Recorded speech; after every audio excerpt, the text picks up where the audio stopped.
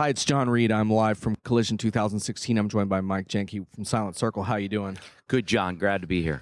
So we're going to rain on everyone's startup parade in this discussion because you're here to talk about security because that's really your background and that's what Silent Circle does. And so all these startups that want to conquer the world, it's like, hey, what about authorization and access? Yeah, it's definitely something that rains on the parade of all these young startups. I mean, it's not even something in their lexicon at this stage. Yeah, so we're going to talk about the iPhone versus the FBI, and then we're going to talk about enterprise security. But let's just start with Silent Circle and what your company's all about. Sure. Well, myself, Phil Zimmerman, the creator of PGP, Internet Hall of Famer, and John Callis, the creator of Apple's whole disk encryption, and also one of the co-founders of PGP. And I started Silent Circle back in 2012. Yeah. And basically what we do, we're a Swiss company. We create encrypted communications via software as apps. Right. And we're also the creators of BlackPhone, the world's very first secure mainstream Android device. Unbreakable by the FBI. Yeah, here's what I would say. I don't think there's any phone that's unbreakable, given enough time, resources, and money. Right. But 90% of our customer base is actually enterprise and governments, 10% being consumers. Yeah, and I want to get into what those enterprises want from you. But first, let's hit on this whole iPhone FBI debate around encryption. Now, I guess in a way we have a little bit of a standoff at the moment because the FBI did get into this particular phone and such. But there's bigger issues in play, right? I mean, is the government's sort of strategy of saying, look, we need backdoors into the devices, is that the right way to go about this, or it's the most ridiculous? Okay. No, and they don't truly believe that either. Okay. You can almost see when they're saying this that they're like a bead of sweat dripping on their eyebrow. Yeah. You would basically tank. Like that guy in Total Recall in the interview. Exactly. Right. Is this real or is this not? Exactly. Did you see that sweat going down? Yeah. Whoever has to read those statements, is the last man on or woman on the totem pole, because what they're talking about would basically put us back to the 1920s as far as economy-wise. Yeah.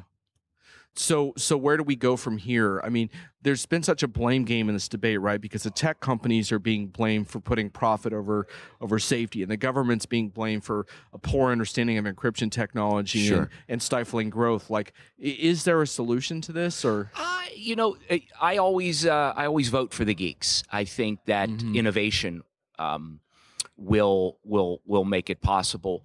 The reality is there's always been this friction, right?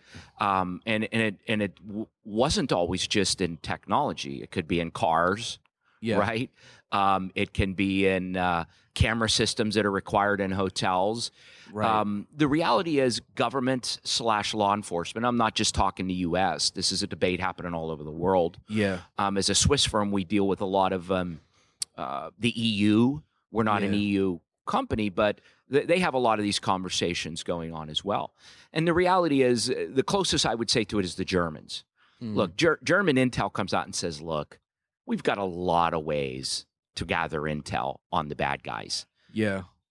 Breaching private security or privacy and the security of someone's sanctum isn't required for us. Yeah. So look, German intel has like 1/100th of the budget we do. Yeah. And they live in harmony with the fact that they have other tools that they can use to find bad guys without, looking at the nudie pictures that, they require a back door. So it works. We know it works.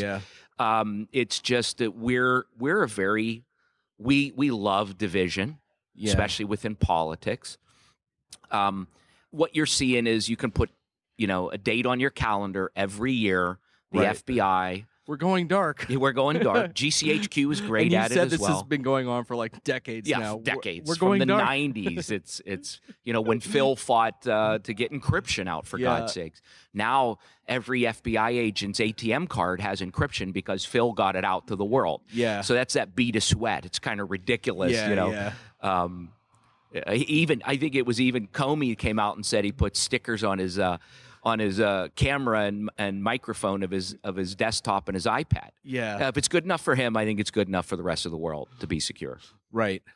So you don't necessarily think that this move in mobile devices like that Apple's sort of spearheaded towards complete end-to-end encryption is necessarily a really big game changer. It's not. Look, there's different types of end-to-end security. Yeah. So if you back up your iPhone, just like every iPhone user in the world does, they can subpoena Apple, and Apple turns it over, because even though the text between you and me on iMessage was end secure, there's a copy of it backed up on iTunes. This particular issue, and again, they're not trying to break encryption. Yeah, the iCloud, right, is where a lot of this stuff is. And it's, it exists. The issue is it was the employer in California that changed the iCloud password. Right. It would have been a non-issue. They could have gone to Apple. Apple would have had to turn over everything. Yeah. So, look, the message gets twisted into whatever political or commercial agenda either side has. Yeah. But it's not a big issue. Yeah. And when you think about it, what's really important is real-time threat detection. Correct. And that means making sense of a lot of streaming data. It doesn't necessarily mean access to everyone's data, because you're not going to be able to make any good decisions that would actually help you to identify risk, right? Look, you think about the fact that where most of these threats are caught from, it's both real time in social media. Yeah. It's real time, immigration. Right. It's real time telephone, GPS locations. It's also done hand in hand with law enforcement. Right. So they're using analytics that cover all these bases to be able to tap into your phone real time. If you're on the top 100 terrorist watch list, they can absolutely do it. There'll be a black van out here that says Fred's Flower Shop on it, and they can put a 0-day or set up a fake cell tower. Doesn't matter. The only thing that would stop that is if you're talking on encrypted communications. Right? But if I'm a bad guy, look, I can walk down to the CVS and buy a throwaway phone, and no black van in the world's going to catch me. I learned about those from watching The Wire. There you go. You can pick up a bag of them and you're good. How come we don't see the FBI or GCHQ coming out of throwaway phones, right? Come on. It's ridiculous. So shifting gears to enterprise security, that's the focus of one of the talks that you gave yesterday. What are you saying about enterprise security, and what are your customers asking you about? Well, I really talk from the standpoint of two things. One, being Silent Circle, being in enterprises in 140 countries. And the other is my role as one of the founders of a cybersecurity incubator called Data Tribe, where we incubate cybersecurity startups. Yeah. So from my experience, I speak in those two points of reference. One is when you sit down with the CIOs, the CTOs, the CISOs, and the chief compliance officer, i.e. the chief legal officer, who is a big buyer of cybersecurity today because of the liability. They say a couple things. They say, look, we have limited budgets. We have a limited amount of people. So we need to get the most bang for the buck. The key here is your product or service, although it may be great, cannot be additive. So if I've got 9 products that I'm running to quote unquote secure our network, yours may be good, but I'm already at my capacity. So your product has to come in and replace 2 or 3 to make it better. Where we come in as Silent Circle, we have the advantage that there was nothing in secure communications, right? I mean, every day Exxon does phone calls and conference calls in 41 countries, and all of those are in the clear. They're talking about IP. They are, a conference call where 25 people are on the line. You hear this beep, beep, beep. It could, who's that? The Chinese military? Is it our competitors? You don't know. Yeah. So secure comms was an area that heretofore had not been addressed. So for us, it was very much a greenfield space. We weren't additive. There just wasn't anything like it. Right. But over the years, being a vendor to these, Fortune 1000 companies, you sit down and you kind of become kind of a digital priest to them, where through the relationship, they talk about the pain points they have. Over the last 3, the chief legal officer and a chief compliance officer has stepped up to be one of the main buyers or influencers of what's bought, simply because of the liability. Right? And what are those 3 pain points? So, or the big ones you're seeing? The big pain points we see today are, yes, endpoints. And a phone or a tablet is an endpoint, right? Right. So or BYOD. Or the wearable or the whatever wearable, it might be. Yeah. Or a new Wi-Fi hub popping up. They're happening so quickly. Yeah. Those are a big issue. BYOD is still a big issue. Right. The second one we see is analytics. Right. Right? Look, if you're selling me FireEye has its analytics dashboard. If I'm using Palo Alto Networks, it has its dashboard. And then I have good security for the email. It has its. How many damn dashboards can the security people monitor? Right. There isn't a real conglomeration going on that pulls all these products into one good dashboard that you can use. So that's an issue. Right? Yeah. And the only way it's solved today in an enterprise is to have 5 or 6 people, IT security people, who are monitoring different parts of the network. And then the third one that we're seeing is scale. Yeah. So they are moving to the cloud. Everything's moving to the cloud. So they can tear out a lot of this metal. Yeah. But one of the reasons they're not just moving to the cloud is because of ease. It's also because of liability. Right. So think about it in this terms. You're the chief legal officer of Exxon, and I'm the CIO. Today, if there's a breach, you and I are standing on the red carpet to the board, and our job's on the line. Yeah. But guess what? If I outsource a lot of what we're doing to Microsoft, Google, or Amazon into the cloud, hey, if Amazon gets breached, that wasn't you or I. Right? We're in the cloud. So there's some of this liability. That's an interesting twist on that, because we thought that there might be hesitancy around the cloud for other reasons, but now you see, you are shifting accountability in an interesting way. Yeah. And we see a lot of the hybrids, right? So all your golden nuggets of IP may be kept on, some internal on-site. Right. But a lot of the esoteric everyday functions in the cloud. Where employees can slap it on their USB and take it out the door. Exactly. Very safe. Right. Yeah. There's always a threat, even to the cloud. Yeah. But a lot of these cybersecurity companies, they don't understand. In order to be successful in cybersecurity, you have to understand your area of environment. And when you can understand what motivates and the people who actually buy it, such as liability, you begin to have a better understanding, right? And look, if you're a cloud security startup, please, come on. It's like, how many more dating apps do we need? That battle has been won. Look, there's Google, there's Microsoft, there's AWS, there's Apple, there's IBM, there's EMC. Trying to compete on that scale. The good ones have already been bought up and implemented as security solutions there. Yeah. When you said dating apps, I was thinking Tinder for a sec. But I think you meant something different. It could be Tinder, but you know what I mean? I mean, there are startups even out here in this hall that are into the dating game. So, I often try to talk with entrepreneurs and say, look, don't be me too. So, and in cyber as well. Look, you and I may have a great idea. We're really smart guys for a product. But if our product is only 10% better than the other 18 that are out on the market, very well funded and sold, we're not going anywhere. Mm-hmm. The amount of advantage we need to bring in our software has to be 2-3x. Yeah. Yeah. So you laid out the pain points, I think, really well. How do companies start to move beyond those into... obviously, security is never done, right? Yeah. And you can never relax and say we're good. But how do you start moving into a sensible way of approaching this that covers risk to a point, but then allows you to take the risk you need to take? Yeah, that's a great question.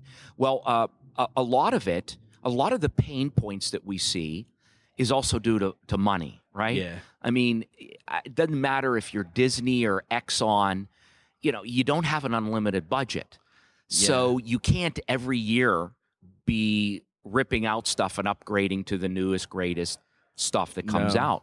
So that means legacy is a huge pain point in every company. Now, if you're and a you see that with business, consumers see that with their Flash player, absolutely. right? Like even if it's 3 days old, suddenly you're vulnerable. Exactly. And in a legacy standpoint, in an enterprise situation, it's really dangerous to have old software that has huge holes in it. Not just old software, old hardware. Yeah, old hardware too. Think about routers or Wi-Fi endpoints. Yeah, those things. I mean, nowadays, if you're not upgrading them every week, there's vulnerabilities. Yeah, and it's Cisco and them aren't exactly pushing out fixes every day for this stuff. Yeah. So you're a victim of legacy, no matter who you are, and there is no such thing as 100% security. The arms race is never won. Yeah. So what the enterprises look at is they say, what can I do to mitigate the big threats, right? And that's really the conversation I have. It's one of realism. Yeah. And that's really where cybersecurity is headed. Yeah. You're going to be breached. Everybody's going to be breached. How do you maybe sandbox those breaches so you mitigate the size of the damage? Now we're back to the Titanic, right? Correct. If only the first hold had held, Right. Then the ship's You're still absolutely running. Right. In my career in the SEAL teams, we called that concentric rings of security. Right. Right. Obviously your bleeding edge is going to get breached. Yeah. But what do you have in place to ensure you can stop it from taking the family jewels, of the company's IP? That's a sobering but sensible way of thinking about it, right? Like, yeah, you are going to get breached, but how do you contain it? It's exactly. A smart way to go. The other interesting piece that I've been looking at from a UX design standpoint is how do you balance security with user experience, because companies can go overboard in a way that alienates users as well. And part of the problem is that passwords are just becoming so difficult to manage. Oh God, yeah. But then you also run into things like in my Quicken software, for example, Intuit has started doing this verification thing every time I load the software, and they're like, "Let's verify for your safety," and I'm like, "Well, this is only on one computer and it's in my house. Right. Like, there should be a way for me to override that." Yeah, I mean that's a great point. I mean it's a really, really good point. Look, two-factor authentication is great. But now everywhere I go, I've got 15 texts I need to plug in this two-factor authentication. I believe technology is in the next 24 to 36 months will catch that though. Yeah. Where they're at now with biometrics, eye recognition, and stuff like that, that's going to overtake unique characteristics, but it's still an issue. It's a big issue. I was mentoring a startup yesterday that's got a very, very interesting novel approach, right? And they're working with IBM and a few others. But you're right, usability. Look, the first, beta we came out with Silent Circle with our first apps in 2012 was horror bad. It was by cryptographers for cryptographers, right? Yeah. Just absolutely horrible UI, UX. And then over time, you develop that. The other issue is, people working within the security department of a company don't have time to work with complicated UXs. Yeah. The user experience, look, as a security guy, you need to be able to get a notification on your Apple Watch that there's an alert, right? You don't have time to log in, facial recognition. It has to be real-time stuff. So that's another advantage that some cyber startups can have, and it's also a pain point for not only consumers but enterprise. Yeah, it will be interesting to see if that can be mitigated through some of those other techniques, because like I talk with startups here, and I talked with a bunch of them in the last few days, and not a single one of them, except for one, brought up the security issues of their product, because they're focused so much on UX. They're in the opposite direction, right? Where they haven't thought about, well, how do I think about security and authorization? It's like, it's not even part of their method, it seems a lot of times, Oh, yeah, that's a huge issue. And it's also an economic issue. So if you think about that, I believe it's 96% of the apps on the app stores are free. Yeah. And in return for that being free, it's getting all your data. So there's a multi-trillion-dollar economy behind you as the product. Your data is the product, not you, right? Yeah. So if you see a lot of these startups even here, they're got fashion apps, they've got, apps for your running your workout, for social apps, for restaurant review apps. Well, those apps are free, but how they make money is they get your data, and the amount of data they get from you is astounding. Yeah. So, security kind of flies in the face of look, what if Facebook came out and said, well, we don't want your data. They wouldn't exist. They exist because they're able to sell to ad companies your data. Mike, I'm not sure if what is scarier, some of my friends that don't even care about the data they're giving away, or the fact that someone like me who's cognizant of the risks participates in these things anyway, like Facebook, right? Sure. So even though I'm cognizant of you're making a conscious decision on some things you won't, right? Yeah. And it's one of those things, once it's seen, it can't be unseen. Yeah. Right? Like I'm maybe overly paranoid, but and that stops me from enjoying the use of some of the amazing technology today. Right. But on the other hand, you'd be surprised. I have a 15-year-old daughter named Isabella that, even in her circle, they're pretty savvy about these things. I mean, look, if they have a preference between Instagram and Snapchat, they're going to Snapchat. You know why? They can delete it. They can have a timer on it.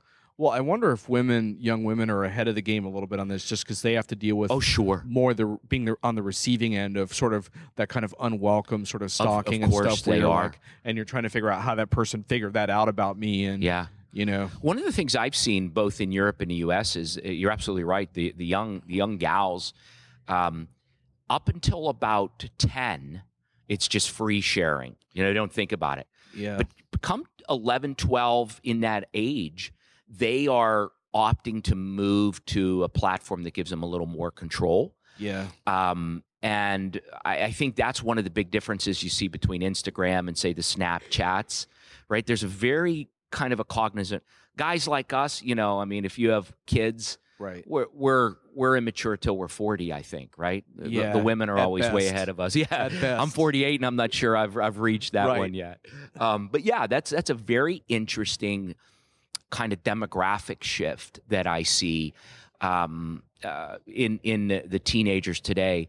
And they're pretty good by the time they're 15, 16 of making that convenience versus what I'm willing to share trade-off. And that's a good thing. Yeah. That's a good thing. The other thing is, we haven't even gotten into IoT, which is, unfettered access to your whole life that isn't being addressed. How many gallons of milk you drink a week. Well, wasn't there at least one thing that came out about, I think it might have been Samsung, but I don't want to trash them if I'm wrong.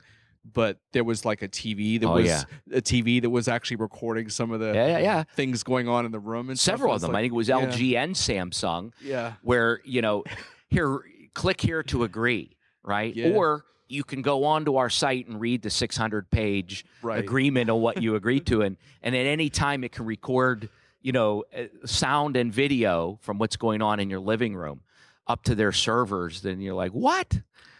Before we wrap, we should wrap in a sec, 'cause you and I both have meetings, but you're the first Navy SEAL I've interviewed in a while, or former Navy SEAL. Yeah. And I'm wondering if that has influenced your career in certain ways, because I'm thinking about how you must have been in a lot of intense situations where you were evaluating like risk, but then you also knew you had to take a risk. Sure. So it's like you had to weigh both sides of that. You couldn't just play it safe and go for most risk protection. That's exactly right. There's a balance. Yeah. Can you tell us a story about something like that? You'd be shocked at how many former special operations guys are in technology and entrepreneurship, simply because you don't have the same view of risk.